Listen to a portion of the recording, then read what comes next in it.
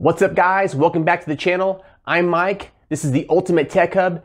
Thank you for being here, I really appreciate it. So in today's video, I'm going to show you how to hide or secure your sensitive data on your Samsung phone. We all know that locking your phone with a fingerprint or a PIN code is a good way to protect your data on your phone. But that method is not good enough, because if your phone is unlocked and someone picks it up, they can access your sensitive data. So how do we keep that sensitive data secure? Well, I'll show you right now, and it takes less than a minute. And when I talk about sensitive data, I'm referring to pictures, video, documents, and apps. So the first thing you want to do is go to Settings on your phone, then go to Biometrics and Security. Next, look for Secure Folder. Click on Secure Folder, and then hit Agree. Next, enter your Samsung account password, then hit OK. And next, go ahead and draw the current pattern that you used to unlock your phone.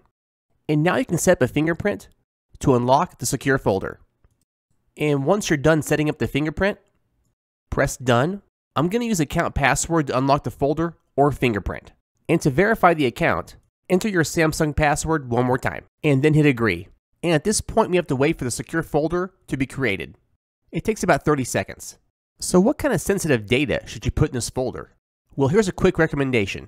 Put any videos or pictures that might be embarrassing into the secure folder. If you have any sensitive work documents, put them in the secure folder. If you have any bank or financial apps, put them all in the secure folder. No one will even know it's on your phone except for you. And once the folder is created, we can even hide that folder for better security. I also recommend using a password to unlock this folder. It's the best security. And here's our new secure folder.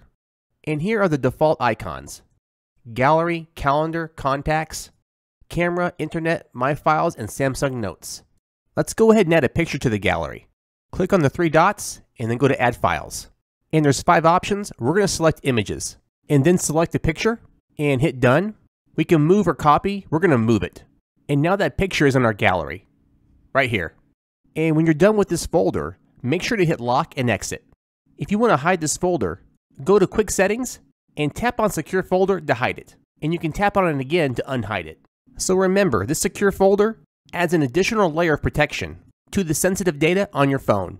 And if you like this video and you found it informative, please give a thumbs up and share it, and hit subscribe to keep this channel alive. Thanks again for watching.